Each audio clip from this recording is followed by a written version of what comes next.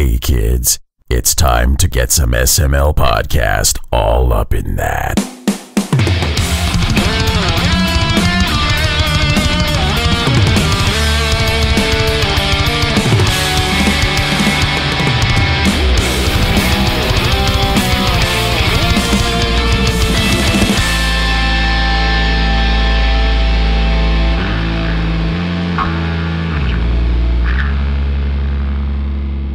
What's up, everybody? This is the SML podcast. I am your host, Joe. We are starting off the show with a PartyCast. No Cole yet. Might be here later on in the show, I think. But Tim's here, Pernell's here, Chris is here. How's everybody doing? We're all fucking exhausted. Not me. I'm well rested and...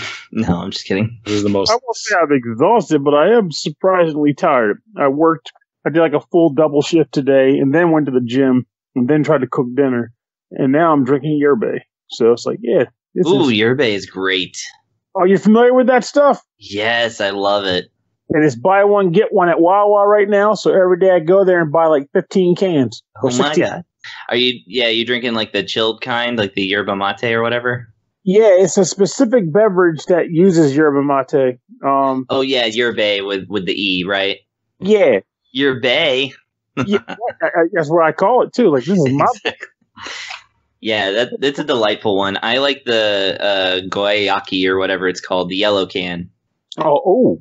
See, I never seen that one, but now I need to look into it. Oh, it's good. I haven't had any of what you guys are talking about. I don't even know what it is. It's like super caffeinated tea. Mm. So they make these really smooth energy drinks out of it that aren't as sugary, and they're delicious though. Exactly, and that's what I like about them. It's like on one hand, like basically, if you're like big on like heavy sodas and such, you might drink a yerba and go, "Oh God, this isn't sweet enough," or it has this weird tartness to it. But if you're in my case, where it's like I drink soda, but I don't drink it often enough that I've lost a bit of the hit for the heavy sweetness of soda, this stuff ends up working just fine. It's like, all right, it's doing the trick. Though the dangerous part is I've recommended it to people in the past, and then they go out buy it because like Pernell likes it, and they go, "What the fuck, man? Why'd you give me this nasty ass drink?" So I'm like, hey, just because I like it doesn't mean I said you will. I just know what I like to drink. So, but people were getting pissed about me for suggesting this or just saying I drink it. They're asking for your opinion. That doesn't make it a good opinion. So anyway, we're going to review some games. What? At some point. My opinion is smashing. If people just suck at drinking beverages, that's on them. I wouldn't go that far. Everybody likes different stuff. But, I mean, I always try to preface my thoughts with, well, I like it. You might not or you might not in this situation. So if they're like hearing that and go, "I'm going to buy this drink," knowing that they like sugary shit, and they go, "Oh, this is nasty. Why'd you recommend it to me?" It's like, because you can't hear. Well, the kind I just mentioned, the yellow can kind, is actually pretty sweet. It's like on the level of like one of those sports hydration drinks that people actually aren't supposed to drink, but they do anyway because they're like, it's like water. But it's actually like 30 grams of sugar. That's definitely Gatorade for you. Yeah, it's like that. Not as sweet as soda, but it is, it's sufficiently treat-like. Treat-like. Yeah. When you drink it, it's not like coffee where you're just like, I'm just doing this for the caffeine. But you actually are like, oh, this is doing this for my fix. Mm-hmm. I enjoy the beverage too. Yeah, Yerbae is good too. It is a little more on the like unsweetened side though, for sure. Yes. And like, honestly, I'm the type of person also where it's like, I'm not much for only drinking it for X anymore. Like, I feel like there's enough out there that short of like genuine desperation in a situation, I'm not going to put myself through that. I want to drink what I like. And Yerbae is it. And I got to know now, like, Tim, what are you drinking these days? Water. How do you drink that nasty shit? I'm kidding. So I asked that's pretty much it. Oh, go ahead. Water, a little bit of milk here and there, and that's about it. That's me. As far as beverage consumption goes, I don't do a lot of, very boring. Hey, but at the same time, I mean, your bladder and your kidneys, thank you. I mean, I drink a lot of water, so. Well, I mean, that means you just got like freaking like veiny. The bladder gets plenty of work. Your bladder can bench press a Buick. Never put it to the task, but Oh Jesus! Come on, do it. It's show exclusive. Oh. Patreon content. Yeah, Patreon content. I need to write for the bench. Oh my God, that poor child is stuck beneath that Buick. Oh wow, there's timing. let me chug some water. It's time. My moment has arrived. Ekkebus smash with bladder. and then Joe, and you're still on the Mountain Dew kick, right? You said you imported that one Dew. You said, yeah, I had a Supernova, and then I also had a Passion Fruit Frenzy one, which that one was really sweet to start, and then by the end of the can, it was really sour. It was interesting. Had me on a sad tip though at one because I was all excited. He sent me a photo. He's like, check out these Mountain Dews. I'm like, oh shit, Nova's back. And he's like, actually. Hate to break it to you, but this is an import from fucking Finland because I have nothing else better to do with my life and import a bottle of soda from fucking Finland. Hey, I can't knock that, man. I'm eating freaking, or not eating, but preparing to eat those freaking turkey dinner candy corn. So we all have our things. Turkey dinner candy corn? Yes, it's like I'm continuing the Jones's soda tradition now in candy corn form. Oh, Never was brave enough to drink those Jones sodas. I did all of them. I did the turkey dinner twice and the Christmas dinner one at least once. They were all disgusting. Let's just get that out of the way. Except for the dessert ones, which are kind of hilarious. It's almost like you just put them in there so you can wash your mouth out with it when you're done dying. Why? Because they exist, man. It's excitement. Some people go and, hunt exotic animals. Some people go on crazy Tibetan adventures. I turkey flavored soda. I mean, it's just my thing. The only flavor I ever really wanted them to come out with was Dr. Pepper flavored. Dr. Pepper flavored Jones's soda. Yeah. And call it by brand name. Pepper flavored soda. I don't even know how I'd feel if I saw it. It's not Dr. Pepper, it's Dr. Pepper flavored. Yeah. Yeah. Oh, it's still Jones soda, so don't worry. You're still cool. You're still trendy. I don't know about trendy though, because Jones soda was cool in the mid 90s, as far as when I was growing up. You take that back. It never stopped being cool. I mean, it just stopped being available wherever I was. So I thought it went away, and then I moved to Austin, and oh, there it is. It's in the expensive stores. It shocked me. I went to Florida last summer and found it at a 7-Eleven and lost my shit because I used to be obsessed with the stuff. I would buy it from Panera Bread, that peach de mode or whatever, and it was it's the shit. And Pernell's looking for all the fucking endorsement deals tonight. He's name dropping Jones Soda. He's name dropping Panera Bread. Oh man, and the candy corn brand Brock's. Brock's. Brock's bread. I hope that Panera Bread sends us all a loaf of sourdough or something. Just a loaf in the mail. Not even in a box. I send people loaves in the mail, but usually I don't like them. That's a poop joke. But I used to get ecstatic for that shit. That's why I had trouble giving up sugary stuff. I need to get back on that kick again now I think about it. But back when I really was off of sweet stuff, no candies, no nothing, what would always pull me the hell back was wacky flavor that were limited time only. Whether it was a soda or a cookie or a apple, anything goes. Wacky flavored apple. Hey, candy apples, man. Some weird shit out there. And it's some weird science some scientific genetified words I just made up gobbledygook that's creating cotton candy apples because man was not meant to create such abominations that taste so good. But we did it. We did it. And I would buy them. And it was always the thing that got me back. That's why I always genuinely feel there's someone out there listening. It's how many people gave up sweets this week? Well, Pernell again? Shit. Again. We need him on the horn. What have we not done yet for Oreo? Well, we haven't Ori? Did you say Ori? Yeah, why haven't you played Where's Ori Cole? yet? I was surprised that didn't sub it cold right there. It's about Ori. Pernell, where's that Ori at?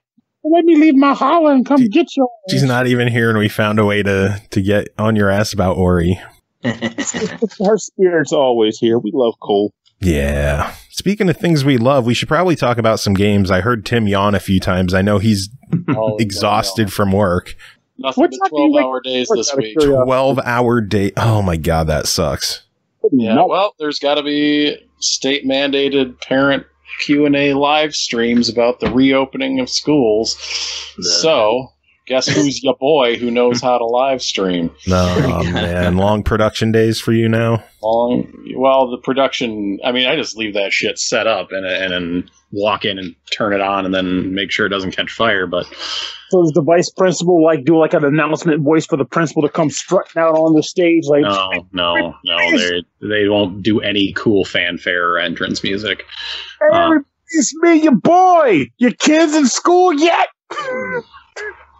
Oh my God! They're not. Yeah, it's whatever. I'm getting that paper. They say. That paper, as they say. Yeah, banking ducats, banking the monies, smashing them sodas. Yeah. All right, let's talk about games. First game to talk about tonight is called Bite the Bullet, developed by Megacat Studios, published by Graffiti Games. Released August 13th on Switch, 14th on Xbox One for $14.99, coming soon to PS4 as well. Run, gun, and eat your way through this roguelike RPG shooter in a world where every enemy is edible. What you eat and how much you eat drives everything from your waistline to branching skill trees to weapon crafting in your stomach, of course. Shoot fast, eat big, satisfy your appetite for destruction. Tim, tell us about Bite the Bullet. Man, a lot of that sounds great, doesn't it? It does. It does. Like, man, there are some really cool, enjoyable ideas in this game. You what? I was saying, from what I heard, it sounded like it says you actually make the weapons inside of your stomach. Yeah, the whole gimmick around Bite the Bullet, and they really there's quite a bit of explanation, is perhaps too much explanation as to why this is the case. It's basically like some virus or some thing was invented for humans that allowed them to eat anything, to consume anything for nutrition. Just literally anything. Inanimate objects, animate objects, whatever, you can eat them. And that's like one of the basic premises of this universe. And that premise is used to drive the gameplay systems of like, oh, it's a run and gun thing. If you shoot an enemy, they get low enough on health and they'll be stunned for a second. Then you can run up and then eat them. You can consume them, be them robot or mutant or whatever. You can then eat them. And when you eat them, it will restore a bit of health. And each one has a fucking nutritional info breakdown. It does. Well, because like they try to factor in like how many carbs you're eating, how much protein you're eating, how much fat you're eating, to play into like your character will be a bit amorphous, and depending on like how much you eat of what is in what you're eating, your character might get like fatter and slower with better defense, or they'll get lighter and faster and stuff like that. They had to do that after Super Size Me came out. Yeah.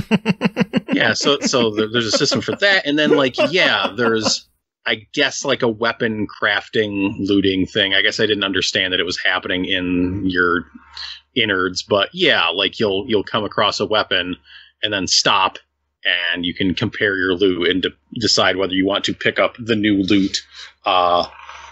It has like normal, I guess what you would come to expect from a shooter, a run and gun shooter. It's like, oh, here's some normal ass guns. It's like your spread shot deal and your assault rifle long range machine gun deal, and then like just something that shoots bears. Sure. Like what? Bear ghosts or like stuffed bears. Duff. Yeah. Then there's the weird shit. Yeah. And that stuff is in there too. So yeah, that's kind of how the title and the concept of the world plays into the gameplay. My problem is I just hate playing it and like everything about it. Oh God. That's like kind of my problems. Is I like the concept and the ideas, and just like I just don't think they come together at all.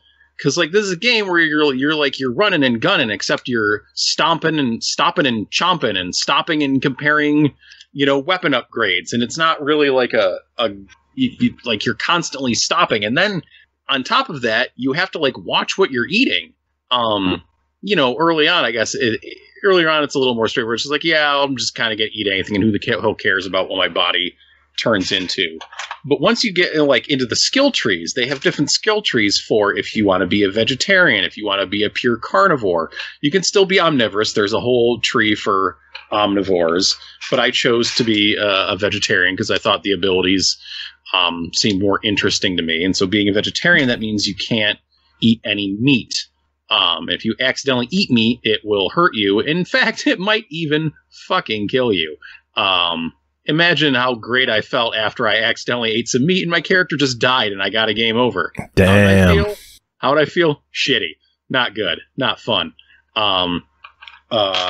So yeah, it's just like, much like in real life, it's annoying to watch what you eat, to have to sit there and like count calories and stuff. It's like, no, I want to run and I want to gun. But even if I were just running and gunning, I don't really enjoy the running and gunning. One of my pet peeves in games in general that manifests in this one in particular. So the first thing I'll do in any game is I'll crack open the old options menu.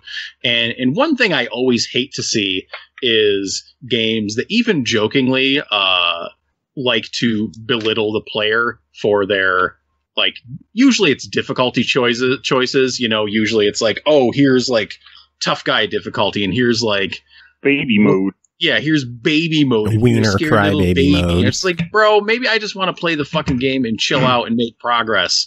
Or monkey. Yeah, in my advanced age, I find much more appeal in easier difficulties in games because I just want to get through them and see what they're doing. Like, a lot of the time, I don't care about a stiff challenge anymore. And when I do care about it, like, yeah, let's go. Let's do it.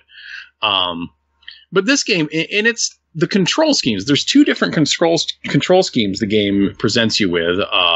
You cannot fully customize your controls, but one of them is called noob mode, and the other is like pro. And noob mode is where you have like your jump and shoot. Like noob mode is where you have the buttons where you'd fucking expect them to be for a run and gun game, and pro mode is when they're up on the shoulder buttons. So I'm like, okay, guys, that makes sense. Fucking whatever. Yeah. I mean, maybe that's like how you prefer the game to be played, but I prefer to play it like I enjoyed these games in the past. So that just like right off the bat just like rubbed me the wrong way. Now, quick question: if you were to choose that mode and they did that button config, is it locked into that button config too? I mean, you can just change it whenever you want, if you want to. But I don't like. No, I want to. A is jump, X is shoot. That's what I want to do. But like at the same time, you cannot use the D-pad to move your character, and that, man, what a noob move that is! Holy shit! No. What kind of dope in a run and gun game would force you to use an analog stick? And for what it's worth, you can aim in slightly more than 8 directions. It appears to be like there's maybe 12. Like there's 2 between right and up. It appears there's like slightly above right, and then there's slightly to the right of up. But I don't think that's worth it. And you also can't. There isn't a button to like plant your feet and hold your character where they are. So as you're using this analog stick to try to shoot, your character's like slippity sliding all over the place as you're just trying to aim and get a beat on something. And it just doesn't feel good, and it never feels good. And the jumping doesn't feel good, and the aiming doesn't feel good. You can double jump, you can wall jump. They don't feel great. There's like you really shoot off walls, and like sometimes it's just hard to get your character going where you want him to go. There was like one section where there was like some spikes and pits, and I kept like falling onto the spikes, and I just couldn't get the jump quite right. And that's how I lost several lives, and that's how I started down the path of eating a freaking hamburger and then dying for my sins. So it just like doesn't feel great to like to do the running or the gunning as it is, and then you have to stop the running and gunning all the time to like, oh, here's a weapon, I need to compare them, like, oh, here's some food, I need to make sure it's not going to kill me, or at least make me too fatter than I want to be. And the game is not like, I mean, I guess if it's a rogue-like and there's some manner of procedural generation to it that I didn't pick up on, that would explain why the level design is like kind of dull, and it felt like I was facing the same enemies over and over again. And man, the music is also just did not like it. Just really wore on me, especially like the first song, the first few levels of the game. It's the same song, and it's just like, man, it does not sound good. Just like top to bottom, I was just straight up not having a good time with Bite the Bullet. I like the idea behind what they're doing with the world and the mechanics, but I just don't think it gels together, and I don't think it plays very well. And I just didn't like it. Even my son was watching me play. He's like, "Dad, this game isn't very good." And I said, I know, Richard, I know. That's like this game somehow managed to bite the bullet. So what would you do to fix it? How would you improve the game? Oh, man, I don't know. You just freaking get going with the sequel. Keep that concept and then just make everything else better. Yes, like, man, it's just, there's no easy fix here. I feel like it's just like, yeah, I don't know. You know, they got the skill tree. They got the idea of stopping and eating things. Maybe it's just trying to do a little bit too much with the mechanics. Maybe it just needs to be streamlined a bit. Certainly, you need to have the controls on, movement controls on a D-pad. You need to be able to stop your character to aim and shoot, and you need to just not be a dick in your controller settings. Yeah, not being a dick goes a long way. It just put a bad taste in my mouth from the start. Oh, well. But I've overcome such things before in other games with difficulty selections. Usually it just makes me roll my eyes. I'm just like, God, come on. You're not cool. You're not a tough guy. Don't tell me that shit. I can beat Contra without dying. Kiss my ass. You can beat Contra without dying? Yeah, easy peasy. Twice in a row. Damn. I can beat Godzilla on the Game Boy. Woohoo. Yeah. I can. And that skill hasn't gone away either. Like, I first did that, 15, 16, 17 years ago, and I bust out the Contra collection, which has the Japanese version, which is harder because of the first run is tuned to the second run difficulty of the American version. And yeah, I can still knock that sucker out. Still good at Contra. Damn. Don't need to put in that code. Just need one man. That's it. Wait, what? Well, personally, I thought I misheard you, but I was like, I'm not going to bother because I think I misheard what you said about Contra, the second run or something. But can you beat Ghosts and Goblins that were in that manner too? No, I've beaten Super Ghouls and Ghosts, but not Ghosts and Goblins. I haven't committed myself to that one. I think that game. Super Ghouls and Ghosts, you have to fucking play through twice. I don't know who at Capcom was like, this sounds like a great idea. The kids will love it. Oh, it's the director. Like, he's been interviewed as saying that he makes his games like to torture players. Hey, I put enough time into it. I got to it, and that's one of those games I just can't go back to. It's like, it's no thanks. Can we just go over developers being dicks and it not working that well? Yeah. But hey, Ghouls and Ghosts, Super Ghouls and Ghosts has good platforming and some fun weapons, and it's a dickhead in its own ways, and great music. So, Super Ghouls and Ghosts, your review? Yeah. You should, well, man, I don't know if anyone should play Super Ghouls and Ghosts. It's scary. But I'd rather play that than Bite the Bullet. Play Demon's Crest instead. There you it's go. A cool game. Yeah, I beat that a few years ago. Nice. I need to play that game. As that reminds me, download that damn Super Nintendo app now, finally. Wow, what the hell have you not done that? It's been like a year. I know. It shocked me, too. Come on, man. I was like, we should play games online sometime. And I was like, I have the NES thing. He's like, we can play some Super Nintendo. Like, they got a what? Oh, my God. Man, it's been like a year. They've added like a dozen game. I put up the NES thing on there. I love that joke, by the way. A dozen game.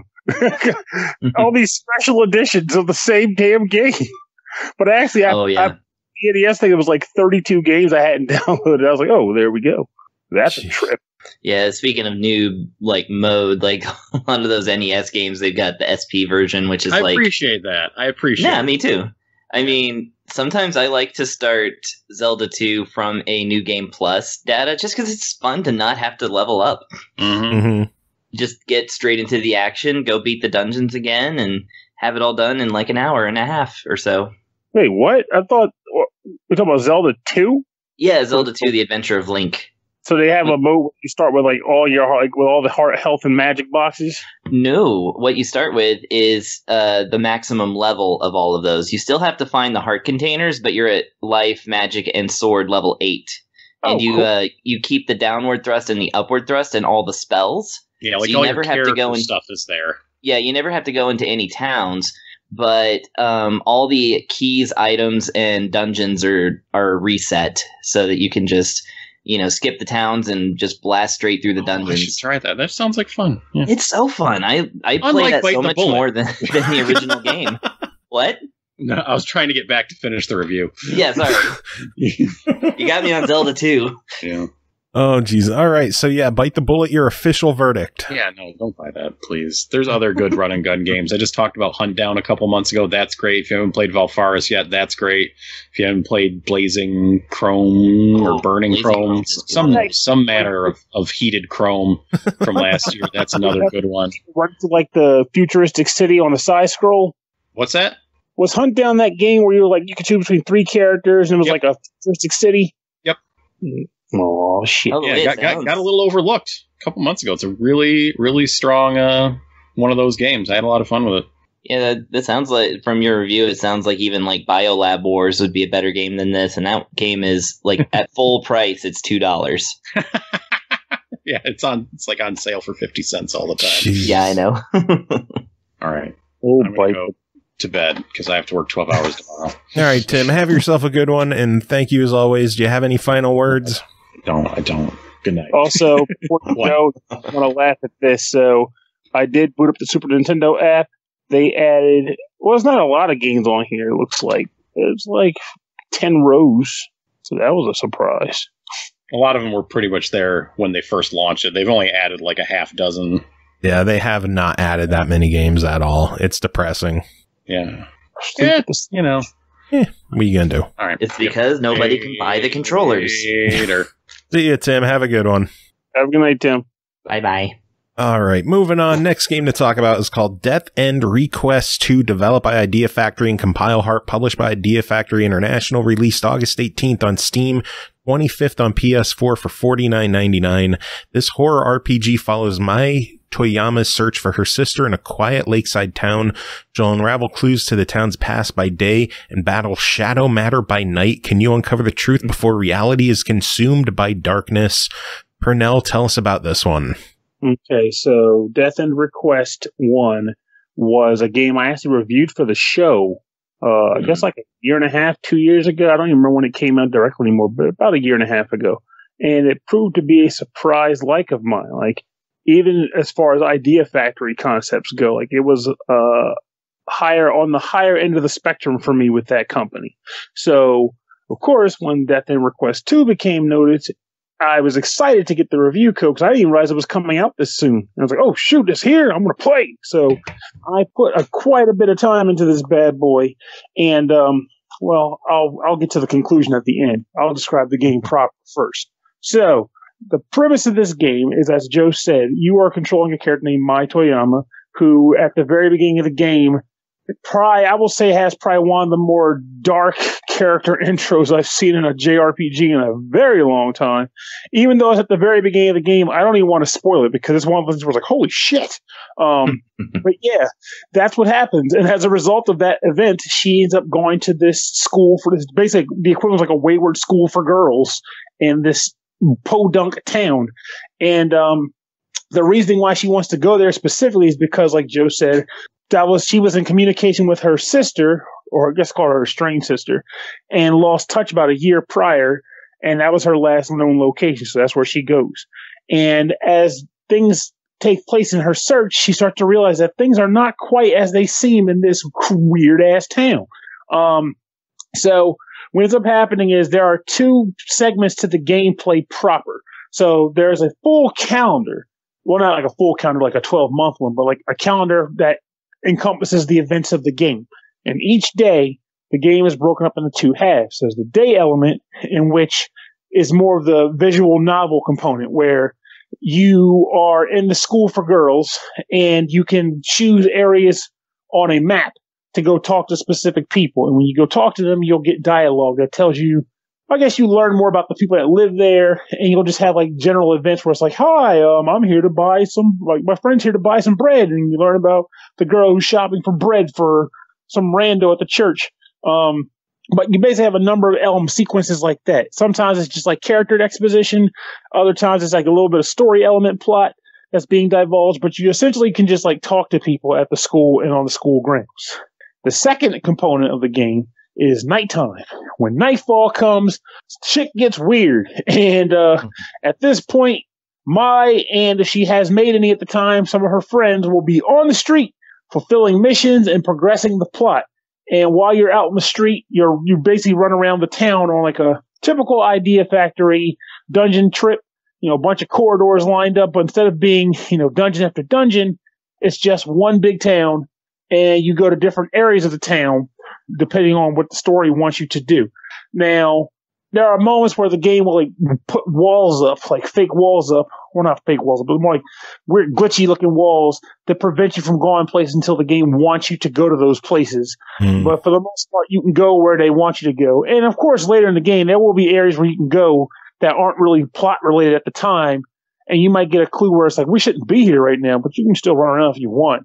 But as you run around the map, you essentially have two things that can happen here. Well, yeah, two things that can happen here. One is basic combat.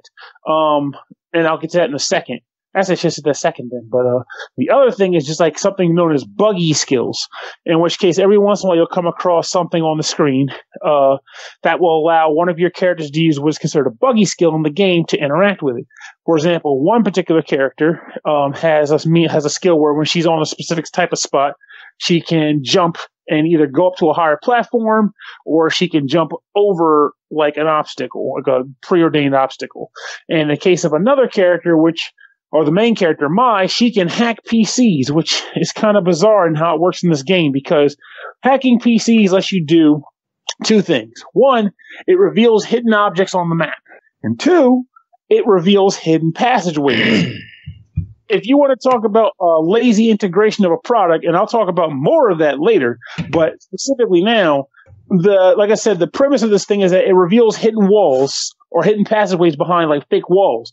But the game has a mini-map, and the mini-map shows you every pathway that's existed, including the ones that can be blocked up by the computer wall. So it's like, why am I even hacking the PC? I can just run into the wall because the mini-map tells me I can go there. It was genuinely lazy on their part to not acknowledge that if they're going to have an ability like that, they should probably obscure the mini-map for that purpose, but whatever. And then there's battle. So battle is an interesting element because similar to the first game, they pretty much use the exact same battle system with like one improvement. And I'll talk about that, right now. So for those who did not play the original Death End Request, the way combat works in this game is that you're pretty much in like a circular arena. And in that arena, your opposition exists, and they could be one of three elements: sun, star, and moon. And it's a triangle, similar to like the Fire Emblem weapon triangle, or rock, paper, scissors, all that shit. And the idea is that every character can get attacks that can encompass any of those elements. So you ultimately end up doing like the same routine every battle, which is like you'll go to the search menu, you'll scroll over to check out the enemies, see what element they are, and then use the element they're weak against. Like literally, that's what you'll do every battle. And now, admittedly, I don't have a big issue with that, because other RPGs, you'll have to remember it. There's no scrolling. You're just like, okay, he's clearly fire, so I'll use ice. So that I don't have a gripe with. In addition, there's like a sort of like a pachinko battle system, which I've kind of liked in this game. And that if you hit an enemy with a skill that offers up a knockback property, you can actually send the enemy flying across the screen. And if they bounce off of the exterior walls of the battlefield, they'll take damage. In addition, if they bump into another character on the field, that character can initiate a knockback as well and send the enemy flying in another direction. So essentially you can set up like pachinko or pinball sort of activity because the enemy is bounding around the map. And then the last element before I talk about the new stuff that they added to the battles is the glitch mode transformation. So on the battlefield, there are a bunch of like wacky looking warped tiles. And every time you step on a warped tile, you get an effect coupled that can be positive or negative. And then it's coupled with a percentage increase in your corruption meter. And once you break 80% out of 100, you go into glitch mode. Your character takes on a transformation, resulting in their attacks becoming stronger, and they also gain access to like a super move that instantly removes their glitch status. Supposedly, you'll die if your glitch breaks 100%, but it happened to me by mistake once in a battle, and I didn't die, so I wasn't sure why that was. Whatever. Oh my God, you're immortal. Exactly. Finally, the death in request has had, but so that's basically how that plays. Now, the two things that they added to the game are you can actually steal the benefits of those tiles if you knock an enemy into them through the knockback situation, which you couldn't do in the previous game. And for good reason, because in the previous game, there was a lot of mixed effects on the battlefield, a lot of really bad ones you could take on. But for some reason, in this game, the developers saw fit to reduce the negative impact. So most, like let's say 90% of the time, those tiles will give you positive effects, which I think is definitely a detriment to the game because there was a bit of a technical element to like knowing what tiles to use and knowing when a perk was worth the negative effect that the tile would give you, stuff like that. And then the last thing that they added to the battle system was something called Super Knockback. Super Knockback is something where when you press the button, just as you do the knockback on action, the character will do the super version, which makes the enemy fly even farther. And what usually resulted in battles for me was I would utilize this super knockback feature, and I would just kill everything up until like chapter 6. Like battles were a joke. I would literally go in, use some skills, do super knockbacks, enemies would just bounce around and get overkills and whatnot. Oh, by the way, overkills exist in this game, which gives you more experience if you do damage that exceeds the amount of hit points the monster actually had. Haha, forgot that part. So, after every chapter, well, I should say not after every chapter, but during each chapter, whether typically during the evening hours, not during the day hours, there are certain events that can occur which could result in you getting what's known as a death end. A death end is essentially a game over effect due to like a visual novel bad adventure choice. So it's like saying, hey, there's a hand sticking out of that well. What do? And you're like, I'm going to go touch the hand. And the hand pulls you in the ground and eats your face. Well, there you go. That's a bad end. And what happens when you do that is that it does like a bit of a marking on that chart that I told you about earlier, the calendar. And then the game allows you to reload the game back to the previous choice. So essentially, you are pretty much incentivized to make bad decisions just to see the bad choices in the game and get those death end scenes. However, there's also another element that they added to this game that was different from the other one, which might impact whether you want to do that or not, or you'll do like I did and just save, like crazy. At this your main character, there's a bunch of girls at this school. And for reasons I will not divulge, they can die. So, during events in the game, things can occur that will result in these girls dying on you. And you kind of don't want that to happen. You kind of don't want that? Kinda. Like, what circumstances do you want that to happen? Some of these girls suck. And They really do. you're just like, I just don't care. Fuck off. Bitches, no. Now you're dead. But other times, most of the time, I'm not that horrible. But there was the one person that died in the game. I was like, I don't feel bad about this. You were kind of a douche, and you should have paid attention. Fuck off. So, basically, you don't want these characters to die. So sometimes, depending on the choices you make, it might determine whether or not a girl lives or dies. And when that happens, the game progression doesn't stop. It just progresses under the impression that this character is now dead. So you'll be kind of being a little bit more mindful about that kind of thing. Now, hearing me talk about this and the fact that I honestly put a good amount of time into this game, considering the amount of time I had from when they gave us the code, because I was into it. So you might be thinking, Pernell, you must really love this game. And to an extent, I do like the story. But there are some problems that I need to mention that, in my opinion, kind of make me feel like that statement they make was like, you can play this game while having played the first game. Well, I would not recommend that shit at all. I would not recommend that, and I'm about to tell you why right the heck now. So, do it. There are some elements to this game that, they were lazy about some of the porting stuff. So, like, for example, a lot of times sequels will carry over elements of the previous game, because people like them or because it just makes sense. Well, in this game, they carry over a number of things that just kind of don't make sense. For example, in the first game, the whole game takes place inside of an MMO. So there are MMO-type elements and video game-type elements in the game, such as camping or the glitch mode as a whole. But in this game, they brought those things back, but it doesn't make sense. Like, you're out in the town in the middle of the night doing things, right? So you're just out at night. You only have a certain amount of hours, but there's campsites around with tents and tables and benches, things that made sense in Death End Request 1. But in this game, it's like, why the hell is this shit here? None of this makes sense. It's not thematic. It's just here because they decided they wanted to carry over elements of the previous game. And instead of being like the NPC shop vendor that the first game had, just some random creepy guy in a mountain hut, like freaking North Star hoodie, who's just like hanging out the camp. So I was like, want to buy some shit? Like, no. Master, why are you following me around selling me dirty goods? But yeah, he's there for some reason, whatever. So like, it's kind of, that was like a thematic break. But the biggest one to me, the very biggest one, is just, all of it. So there is a creepy story that's going on, and it's honestly a good story. But despite that, okay, this girl goes to this school. The first night she goes out, the evening hours when you're in the town, it's not just a dark, gloomy town. It's got weird, like, red, veiny shit popping out of the walls. People aren't around. It just looks creepy as hell in a way that is clearly not natural.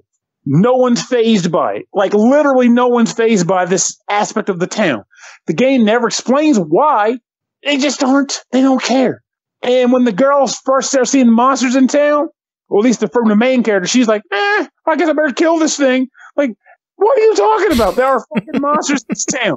At least the one girl that you befriend says something about, monsters have been popping up recently in the last, year or so. Which still seems kind of odd to me, because you would think that if your town was infested with monsters at night, you wouldn't fucking stay there.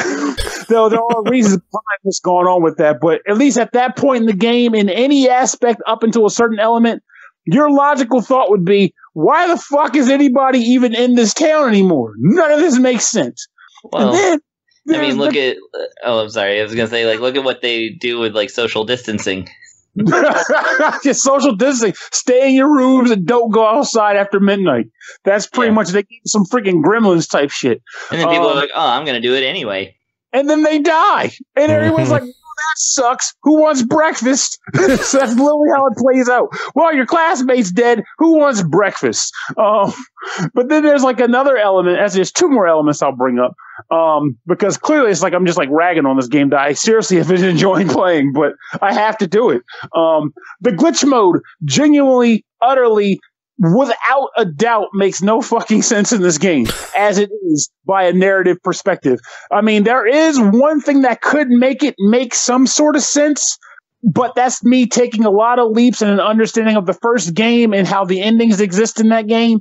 But again, they don't clarify it. No one states this. So to give you an example, the main character's best friend, who, by the way, has the worst name I've ever heard in a game. Her name is Rotten Dollheart.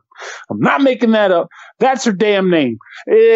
God, I don't understand. Anyway, she has no idea what a computer is. She doesn't understand technology because she lives in Podunk her whole life, right? And yet, glitch mode exists out this place, and when you go into glitch mode, she outright states, your glitch mode is so cute. Bitch, you don't know what a glitch is. You don't know what a computer is. You don't know what any of this shit is. But apparently, they all know what glitching is. They know what glitch mode is, despite the fact that, why does it exist?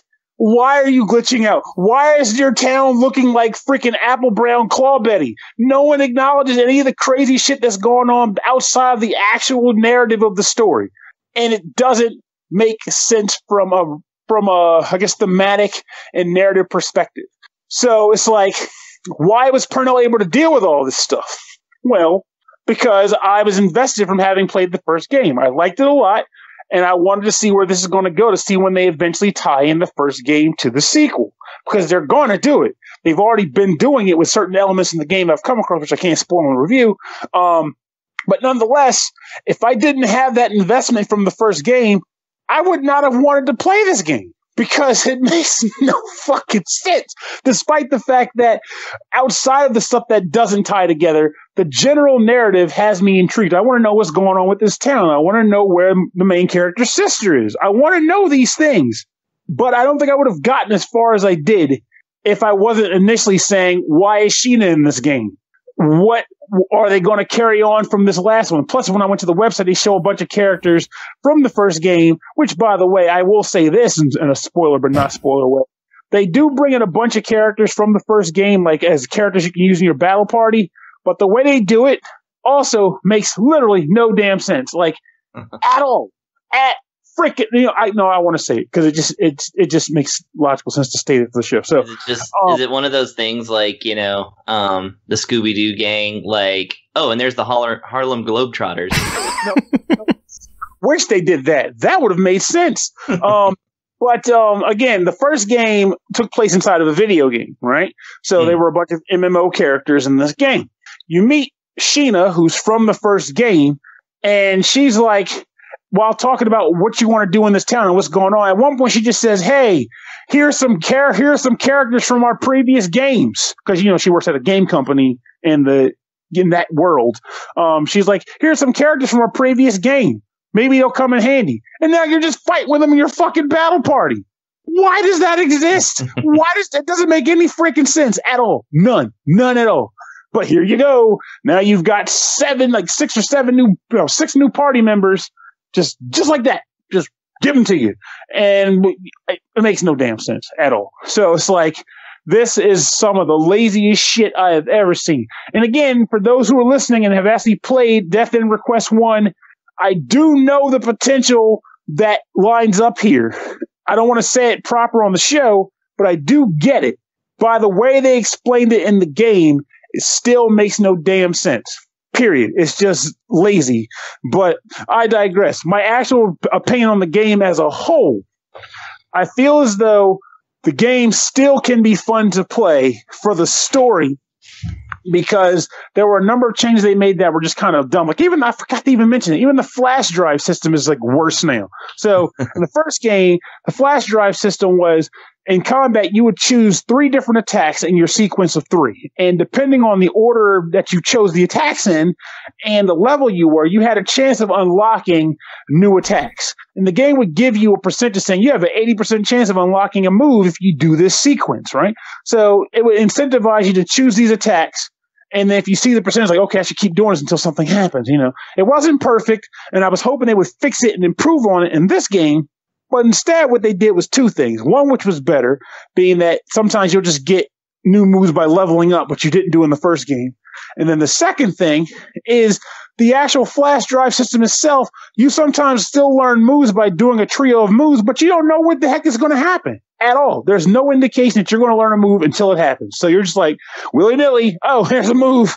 I don't know what triggered it, but whatever. I got a move now. So it's like, I guess it works, but at the same time, I'm like, should I be doing something to make this more efficient?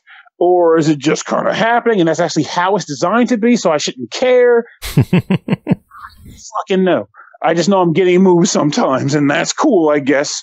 But, I like how you could tell that you're really invested in this game. Yeah, I genuinely, I tell people all the time online, like, I think Death End Request 1 is, if you're a fan of like modern day JRPGs, you know what I mean, like the Compile Heart, Idea Factory, Gus, those brands, like, then I'm like, you should play Death End Request because it's a breath of fresh air from the genre as it is today. So I really had some high hopes for this bad boy. But my takeaway from it is that if you have not played Death End Request 1, then you should play that one. That's where you need to start. Do not skip it for this because you're making a mistake by doing so. Play that game first and get the true ending, or once you beat it, even just look up the true ending online if you want to do that. But either way, play through that game first. And then if you find yourself invested in that universe, then come to this game, because despite the issues I named, you will want to progress through the game just to see when your characters will make an appearance, what the narrative is, what's connecting the two games together, those things. But otherwise, you're going to be like, what the fuck? What is glitching? Why are they doing this? Why does the town look like grapefruit shit and no one cares? It's just like there's just things that you won't care about. And there won't be enough to keep you invested despite those things. Whereas I had those investments. So I was concerned. I was interested in going, and I had a good time because of it. So it's a condition worth noting. Well, then I got to know, $50. What is your verdict? I'd say try it if you played the first game, deny it if you didn't. Sounds good. Chris, do you have any thoughts on it? I know you put some time into it as well. Yeah. So basically, I have no context going into this game. So I will say that it's hearing this review, I'm like, okay, so I see that there's some things, most of the things I didn't understand do seem to be a holdover from the last game. Like I was like, oh, okay, well, it looks like they're all in a video game, so I guess that's a big reveal coming up. And so I guess that doesn't happen. But like, as it stands on its own, I am really invested in the story. Just on its own, it's a good story about like somebody that's in a mysterious like place with these people who are hiding something, and she's trying to find her sister. And, like that, just on that level, you've got the makings of like an interesting horror flavored story. Like, it's not, I don't know that it's strictly horror. Usually when there's like trying to find somebody and, like it's a rescue and an adventure, like I don't consider it to be straight up horror, but I don't know. The gameplay to me reminded me a lot of Fairy Fencer F Advent Dark Force, which I covered. But of course it took all the delightful comedy from Fairy Fencer and like replaced it with something that just made me feel like I was in a Hot Topic. So every character in this girls' school is a lesbian, hot for every other girl in the school. That's fine. I'm into that. That's okay. The Hot Topic. That's what I thought you were talking about. Oh, no. I'm just talking about the gothy Lolita, like all those types of things that were like, I think a little more popular back in the day, when we were all still going to malls. Back when Hot Topic was Hot Topic, back before it was just, video game paraphernalia, etc. Dark what about lesbians? It's a game about lesbians. The for school's sure. a lesbian. There you go. You'll love this. Oh my god. And I think you can like kind of build on relationships and stuff, but in the game, and like have multiple options there. But anyways, so in regards to that, though, just to get that so people don't get that impression, and the relationship thing that I gathered from this is less about building in relationships. It's more like if that character isn't dead, then you still get more narrative when you talk to them in school. But if they're dead, there's nothing to see, because I'm like 3/4 of the way through the game at this point, and there's been like no real like way to build up relationships with the other students. It's just more like following their narratives through. Yeah, exactly. I mean, but that's what I mean. And that's the same way in Fairy Fencer F. It's like, it's just to get, just to get the story to go in, like the subplots going in a direction that pleases you more. If you're like, oh, I like this character a lot more, I'm going to pay more attention to her. And then that, ends up, you get more out of that character. But yeah, no, it's not like an erotic game at all. But anyways, so I like it because I like the action of Fairy Fencer F, along with the whole like grid of power up like stuff on the ground, and I like when you hit an enemy and it bounces off the wall and hits another enemy and then hits another character in the trajectory, and that character hits it and then it bounces off again. And, that reminded me a lot of Children of Mana, which actually is a very underrated chapter in the Shinko mode or a battle mechanic like that. Yeah, Yeah, Children of Mana. It's just like Secret of Mana, except every enemy that you hit goes flying, and if you can like hit them again while they're bouncing around, you stack up all this damage and stuff. It's pretty fun.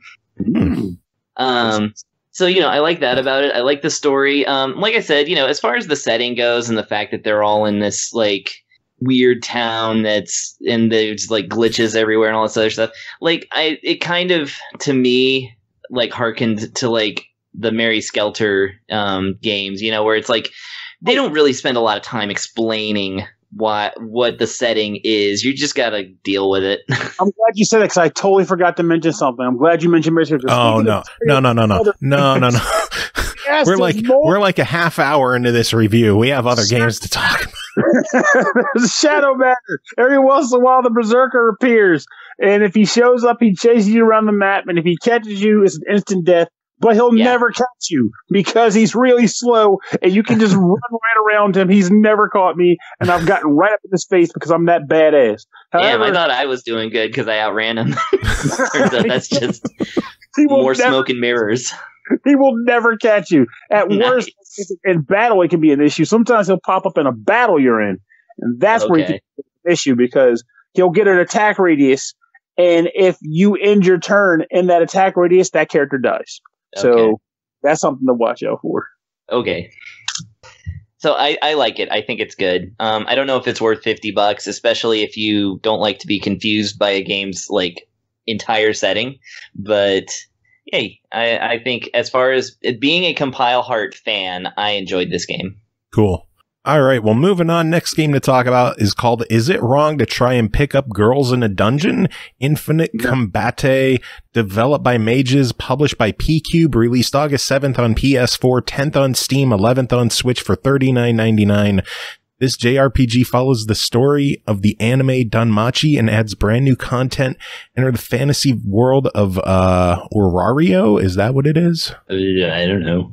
All right. Enter the fantasy world of Orario, where gods live amongst humans and protect them and their familia, and become the greatest adventurer through dungeon crawling, real-time RPG combat, and date events. Chris, tell us about Is It Wrong to Try to Pick Up Girls in a Dungeon? What was that shorter name that they called it? Danmachi? Yeah. Okay, yeah, that's like a shortening of the Japanese title. I'm going to call it Danmachi or Girl Dungeon. Okay. Because that title is way too long. I mean, I will say it's intriguing. It definitely makes you want to like Google it up and be like, oh, I wonder. Is it wrong to have a long title for your game? To do what? I was joking. Like, is it wrong to have a long title for your game? Well, like that's the funny thing though, is that like that's how a lot of these animes go. Is like it's now like full sentences for things, which is funny because like one of my favorite animes is Trigun. That's all it is. It's Trigun. It doesn't stand for anything. Oh, I love Trigun. There's no triple gun or anything in the game in the series. It's just it's Trigun. Love it. That's perfect. Anyways, I'm just like thinking of full sentence titles for Trigun now. Stop me. Okay. Oh no. This freaking game, is basically a combination of a visual novel reimagining of the first season and like a kind of side story series of the popular anime, which I have not seen. I have not seen the anime, so I can't draw too many parallels between or talk about how it treats the story. But that's fine because why would anybody who watched an anime play a video game based entirely on it? No, I just couldn't find it. I couldn't find a place to like sit there and watch it. So it basically follows this anime through its first season, and it basically is about a guy. Well, okay, so the world setting is that it's an RPG and it's real life or whatever, and like there's a dungeon and people are trying to get as deep as possible in it. And back on the surface world, there are so the adventurers are kind of split up into these familias, and like a Mi Familia. And at the head of Mi Familia is a goddess, and that goddess basically imbues powers into the group, and they're in charge of raising your stats essentially. and it involves the character like getting naked, I guess. I didn't realize that until the game was just like, we're explaining now that the character is naked. Because, yeah, it's not an adult title, so they just... It's one of those things where there are nudity scenes in it, but it's one of those, like, if somebody's in the shower, like, you've got the white clouds covering everything kind of deal. So it's like slightly a naughty type of game, but completely wholesomely, I guess. Anyways, getting naked up in here. Woo! Always happens on boys' night. Yeah, anyway. We're titty streamers now. Oh, okay, great. Well, I don't need to think too hard about this review then. Anyways, so basically, yeah, these characters, they're goddesses. You play as Belle, and he is a boy, which, although still beautiful. I mean, it's it's no wonder that his name means beauty. His looks have got no parallel. Anyways, anybody who gets that reference is... I know. Oh, yeah, I know. Everybody got it. Anyways, so Belle has this goddess who is a person who's kind of a roommate in his, like, shabby one-bedroom house. And I think he's the only person in his clan. And so she's like, I guess in love with him or something. This seems to be something that probably got covered more in the anime. Like, she just acts like that trope of, like, the jealous, flirty type that the hero has no interest in, but there's no explanation as to why the hero is not interested or anything like that. So she acts like that. He's trying to get real strong and get through this dungeon and stuff. And then he finds out that, like, you know, when she's, like, raising his stats, which, again, involves him being naked, I guess, we find out that his stats are, like, going through the roof. And so he is, like, shaping up to be this, like, he could be, like, a great adventurer, but right now he's just a scrub. And he runs into another team of adventurers led by Aiza, who is a lady, who is, like, the strong but shy type. And he gets, like, trapped by minotaurs, and she saves him, and he runs away because she's just so gosh darn beautiful that the that the thing you do when you're in anime, and even no matter how attractive you are, like, if the other person is attractive, you have to run away from them screaming. And I like how Dark Meek is just dropping all this knowledge in chat about this game or about the anime. And I'm not, like, yeah, the person knows that. No, of course I know nothing. Like, that's that's because I've never seen the anime, and I've played this game, and the game does not really explain the anime.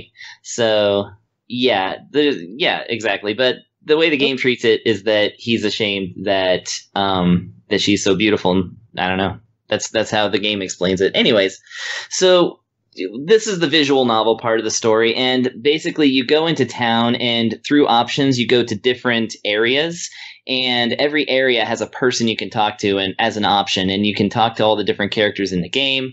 And then eventually when you choose, like, you can also take on, like, side quests and stuff from the quest giver. And then eventually when you move the story along, it will put you into a dungeon quest. And then when you beat that dungeon quest, it will then move on to the next part of the story. And the game alternates between having Belle as the main character and then having Aiza as the main character. And so you kind of get to figure out both of their stories simultaneously. So basically, the actual gameplay part is where it just drops you into a dungeon and you run around and hit things with your sword. That is kind of it. There's a special move and there is a magic move sometimes if you have it. And sometimes up to 2 other characters, I think, will join you in the dungeon, and all they kind of do is they raise your stats in a certain way passively, and they also, like, serve to do a special move. If you push, like, one of the shoulder buttons, they'll, like, be a screen clearing flamey kick from the Wolfie Man and things like that.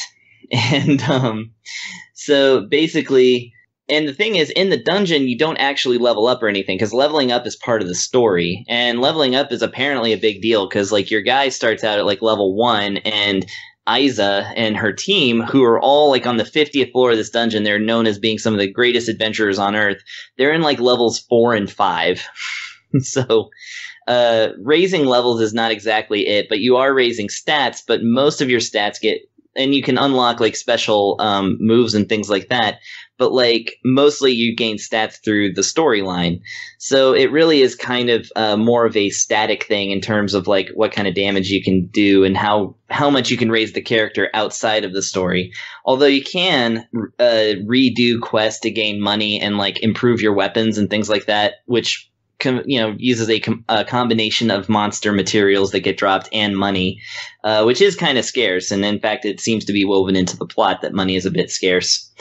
And so past that, you're basically, like I said, moving the story along just by choosing story and then watching, the visual novel part of it play out.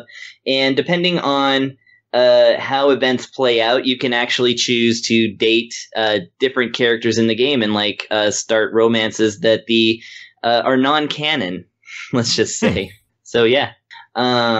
So basically, yeah, it's kind of a way to play an alternate version of the story. Like I said, of course, it kind of deviates from it once you start making certain choices. But it really, to me, it's more of a visual novel with just like a splash of dungeon crawling. Like, you don't actually crawl through the entire dungeon. Usually there's just defeat 10 ogres, and if you're much stronger than the enemies, which if you're playing through Isa's chapters, she's much stronger, so the game kind of tilts it back to being challenging by being like, you have to defeat 10 ogres in 2.5 minutes. And and like I said, you just run around this dungeon. It's top down, kind of Zelda like a little bit, cell shaded, which is kind of nice. Music's good, but it does this weird thing that I noticed some cheaper games do, where the song will play and then fade out and then just come right back. So, oh, that's annoying when games eat that, or when they have a really bad loop point where you can hear where it loops. Yeah, Sega CD was bad about that sometimes.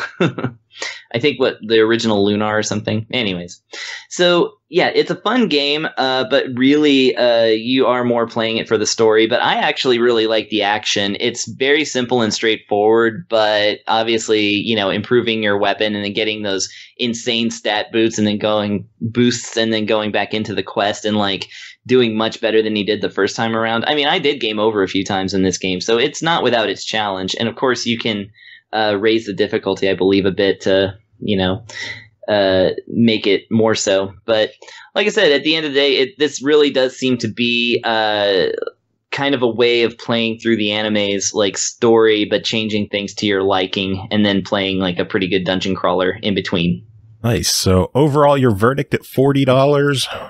At $40, I think that if you are a fan of the anime, which I think we have some of those in chat, I think that yeah, right. I think that it is pretty good, and I think that it will be a worthwhile thing to check out and pick up as a fun sort of side dish to like the anime that you like so much. As a game itself, it does run into like some little things that I think are on the cheap side. Like I said, the music looping, no English dialogue whatsoever. The whole thing is voice acted by the Japanese voice actors, I think. At least that's what it says. Again, I haven't seen the anime, so I don't know. But all of the voice acting is in Japanese with subtitles. So, that's one thing as well. And like I said, the action never quite felt super deep, but it was a good little challenge. And like I said, I never minded jumping back into the dungeon. So maybe for people who are looking to get into this game because they just want to see a cool visual novel dungeon crawler hybrid, I'd say it's a try it. For people who like the anime, I'd say buy it. Nice. And Dark Mika in chat says, watch the anime, you shits. Oh, I will. I need to find a place to watch it or something. Like where is it? Is it on Crunchyroll or something? I don't watch a lot of anime, so I don't know. The only way I watch it is if it's on like Netflix or like the Blu-rays around or something. I don't watch any anime. Yeah, that's a thing too. Yeah. All right, next game to talk about is called Faria, developed by Abraham Entertainment, published by Versus Evil, released August 13th on Xbox One and Switch for $19.99. With its unique living board, Faria will challenge you with its truly strategic card battles. Craft your deck, shape the battlefield, and fight for victory. Pernell, tell us about Faria. All right, Faria is actually one of those examples of a game where when people like to talk about how I haven't done it, like you can't play a lot of board games during the CD times, and folks will be like, "Well, in the meanwhile, why don't you just come on like Tabletop Arena and play board games there or whatever?" And I generally respond by saying, if I'm going to go and play a video board game, I want to play a video board game that exists only as a video board game because they're designed with this in mind. And the hiccup, of course, is finding quality titles that hit that spot. But Faria was an unexpected treat for me in that regard, in which now I actually do very much enjoy playing it. And it'd be kind of cool if I knew other people that played it too. Kind of jumped the gun on the actual impression of it, but I should talk about the game itself now. Yeah. Faria is a game where the goal is that you are on a board, and on the other end of the board is your opponent. You both have, I guess, like spherical orbs that represent your characters, and each of those orbs has a hit point base. The goal of the game is to deplete the other player's hit point pool. So think something like how Yu-Gi-Oh! Would be in that regard. However, the difference is that whereas in those games you usually just play cards, in this game you have to play cards while also building a board with which to use those cards. So at the beginning of the game, the map doesn't exist. It's just here's a bunch of available tiles, and there are your two players. You have to use the ability to terraform on this map to either construct two non-element based terrains tiles, in which case you just choose where they go on the map. They have to be intersecting and touching a tile that you've already placed or your, of course, starting place. Or a tile adjacent to a tile that one of your characters is on. So you either can place two nondescript element terrain tiles, or you can place one specifically terrain-based tile.